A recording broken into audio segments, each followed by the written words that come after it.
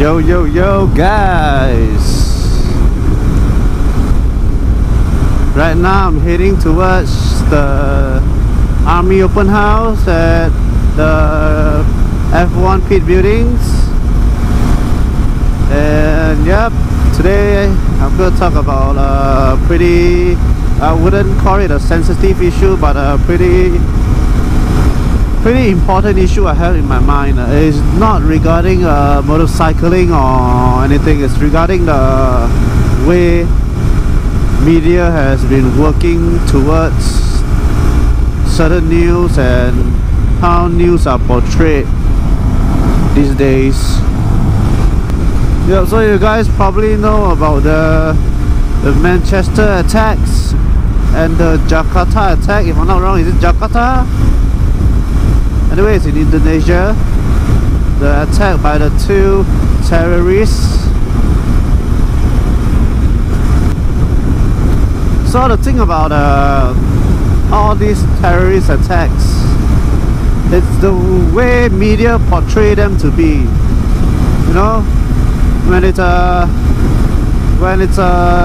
Muslim who did the attack, they call it a terrorist attack. But if it's someone from another religion, or don't even talk about religion here, like someone who terrorizes people, like school shooting, or you know, anything that terrorizes a bunch of people, they wouldn't call it terrorists, but they call them mentally insane, or you know, whatever reason other than being a terrorist.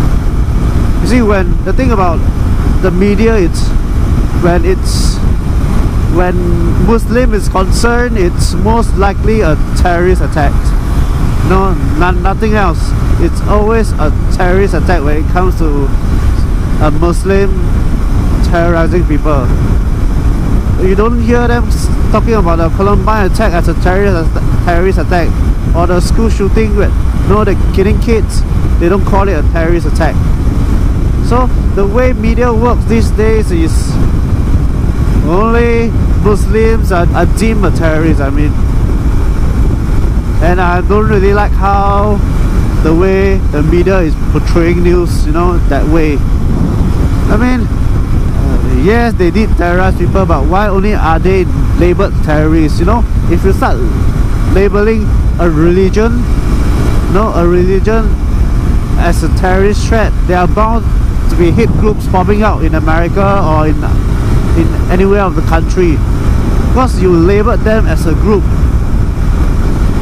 instead of, you know, some lone individual who decided to do some stupid stuff and, you know, terrorize a group of people. I mean,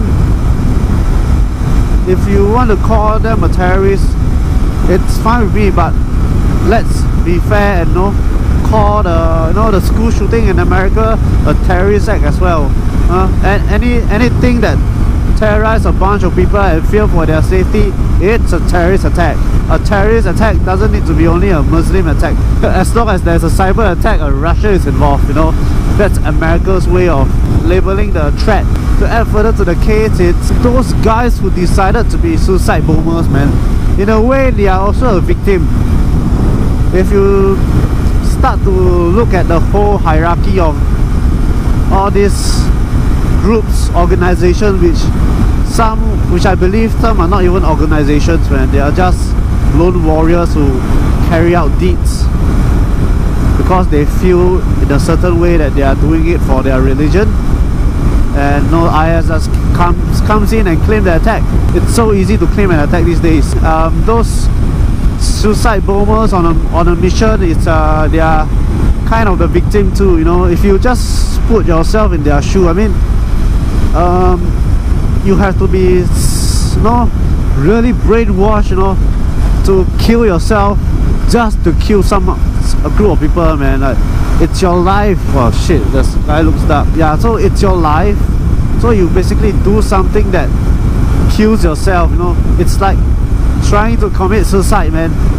There's no way you can get to understand the hate of these people, because for one to kill themselves is not an easy task, man. So in a way they are a victim of, you know, brainwashing, or sometimes a victim of bully. You know, when you see your friends getting bullied because of their religion, you feel kind of fucked up and you want exact revenge. You know, that kind of the amount of hate you have, it's so much hate you have that you decided to kill yourself just to kill a bunch of people you don't even know. You know, it's like the Columbine shooting. You know, those so-called nerds, they get bullied by their seniors, you know, and decided to, you know, get a machine gun or handgun and just go rampage on the school. It's exactly the same thing, man. All this bullying of people because of their religion has to stop, because it's not helping. And the real threats are those Islamic scholars or teachers or so-called teachers, you know, preaching hate and, you know, preaching how to fight for your religion, that kind of bullshit. You know, you don't fucking fight for religion, man. Like, they actually encourage someone to fight for their religion. What the fuck is that, man? Like, and they are the ones who hide behind the, you know, the closed doors, enjoying their life while they have their people, you know, commit all this stupidity, you know, of doing, you know, suicide missions, killing themselves for like fucking no reason. On social media itself, there are cases where videos preaching.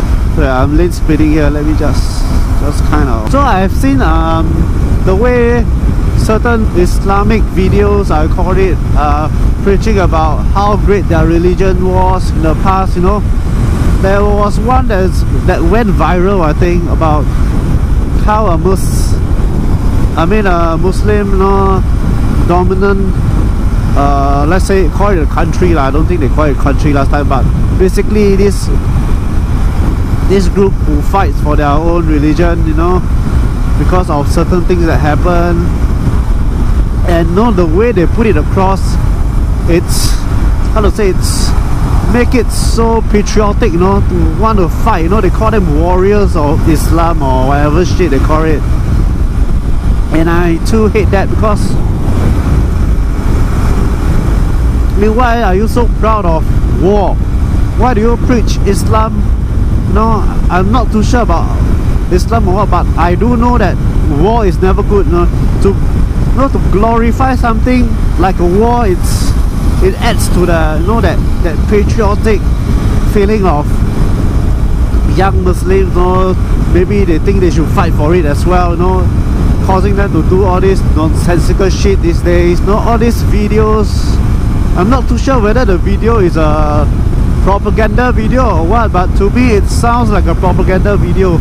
I mean, as long as you glorify war, there is bound to be some teenagers who think violence is the way, man. When you glorify war, you know, there are bound to be some young Muslims who think like, oh yeah, I should do the same, you know. Probably not a good thing, you know, to watch videos like this, man. So I commented on that video, and like, I mean, in the Islamic world in the past, man, there are great scientists, you know, great astronomers, great mathematicians, and I don't see them sharing that kind of shit.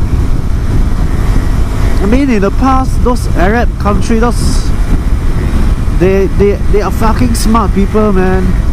They know a lot of mathematics, you know, astronomy, and you know, all that kind of shit, man.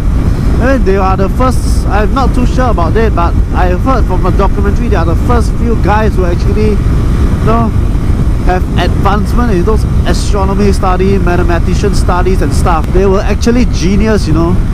But when it comes to the modern day videos, man, they don't share about all this shit. They only share about wars, you know, how great the Islamic country was in the past, you know, fighting wars and shit. But there are other great things other than violence in the world of Muslims, man. There are a lot of great scientists you can share, you know, to motivate people. I mean, they should be sharing this kind of stuff, man. I hope that people would, you know, share the great thing about, you know, all the olden days, you know, all the Muslims, all the scientists, how brilliant they were, all the advancement they make in science. No, that itself, it's worth sharing, man. It's knowledge. There were great knowledge in the world of Muslim in the past, man, but now it's like they're sharing on hate, war and stuff. Yeah, in a propaganda video, I think, which is a propaganda. Oh my god, it's all about wars and how glorifying they were fighting for the Muslim states or whatever shit. Damn it, man. I mean, it disgusts me, because like, why do you want to glorify war? We want to share something about how great of a scientist they were in the past. To share about all these wars and shit, and to stop categorizing them as terrorists. If you want to call them terrorists, you can call the rest of the terrorists, you know, those people who kill a bunch of people, you call them fucking terrorists as well, you know, because they are terrorists. Don't just label Muslims as terrorists, because some of them have just been going through some serious problems, you know. They decide to do all this shit. Yes, they are terrorists, but if you want to call them terrorists, please call the rest terrorists as well, because they themselves have committed mass murder. So I want to say it's stop all that. Wow, Ultra Singapore.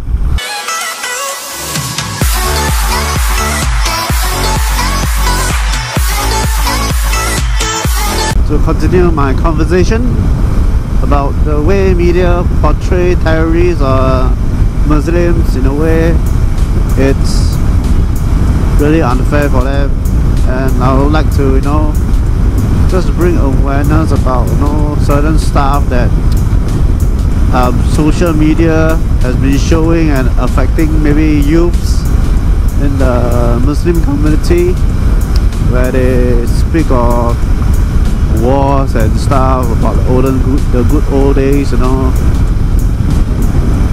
about wars and stuff, glorifying the wars and everything. It's basically a kind of bad influence in a way. It's better to just share more about the, you know, the knowledge about all the Muslims, you know, all the Arabs, Islams, how they actually excel in a lot of scientific research, and more open, you know, they are more open to all kinds of research, you know, astronomy, mathematics and everything related to science. They are extremely good scientists. Use that as a motivating factor, man. And that's all I have for you guys for today. I hope I have not offended anyone in any way, but all I have to say is the media, it's always portraying the wrong stuff, man. They are always portraying a certain group of people, you know, as something they are not. And that's the end of my topic for today, and I hope you like it. It's fasting months for the Muslim people, and I don't know how to say it, but hope you guys have a fruitful Ramadan. And yeah, that's all I have to say. Goodbye.